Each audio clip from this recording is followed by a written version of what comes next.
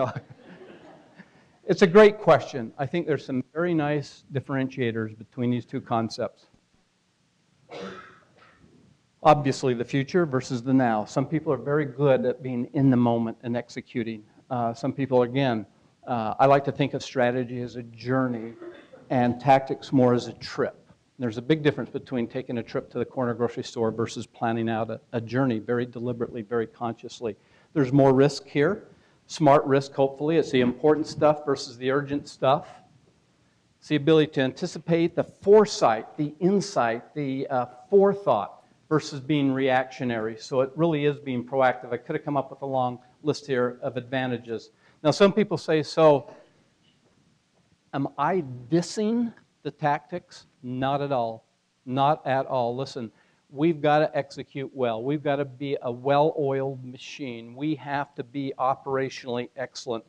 We have to keep the lights on. And I think by doing this stuff well, we do that. We keep focused, very focused.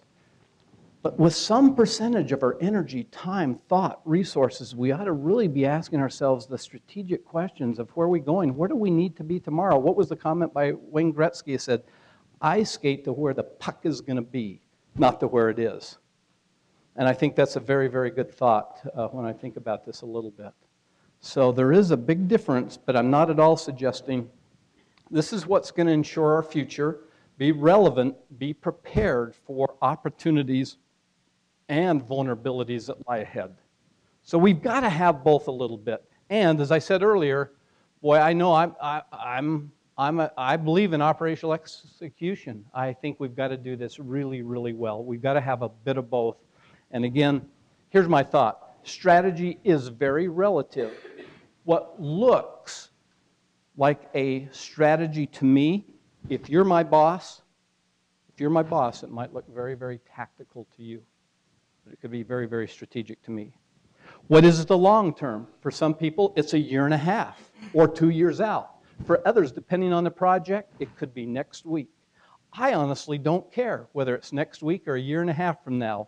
It's the future. And if you can get better at managing the future, thinking about the future, I think this whole organization will be better off. Your customers will be better off. So again, it's very situational. It's very relative. And so again, I don't think we can get judgmental about this.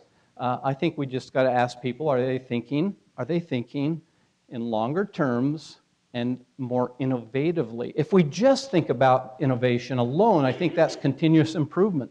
If we just think long term, I think that's planning. I think strategizing is bringing both of these elements right here together.